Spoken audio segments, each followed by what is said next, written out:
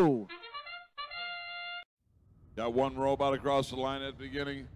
Two, not sure if they all went across. Refs will let us figure that one out. 65-50 still the starting configuration. Oh, the weather clears up fast around here. Goes from a sandstorm to sunny.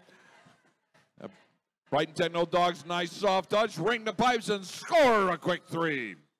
Brighton in for another score. Another ring the pipes.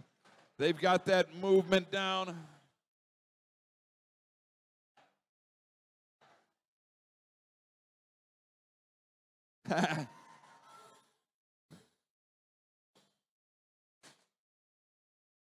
Picked up all that low-hanging fruit and back over to the other side. The Brighton Techno Dogs in.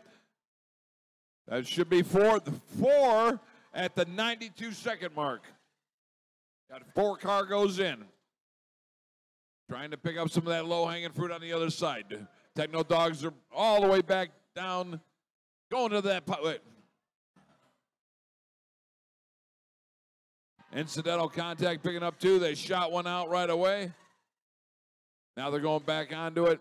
Their partner, the Electro Eagles out of Heartland, going to try and score some up on the top shelf.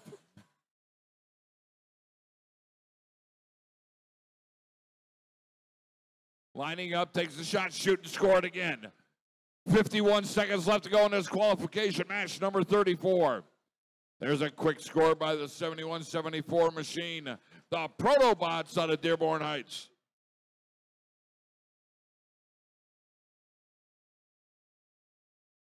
Down to 34 seconds.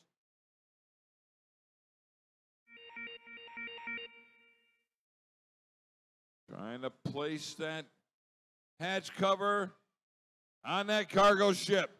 20 seconds left. 20 seconds. Electro Eagles are up on the 3rd level. 10 seconds left. Down to 5.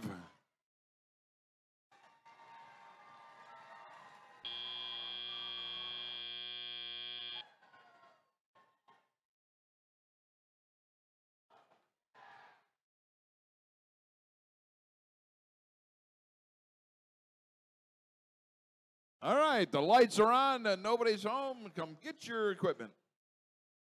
And let's check out the scores from that qualification match number 34. 48-30, the Red Alliance picks up the victory and 2 ranking points. That's a 35-36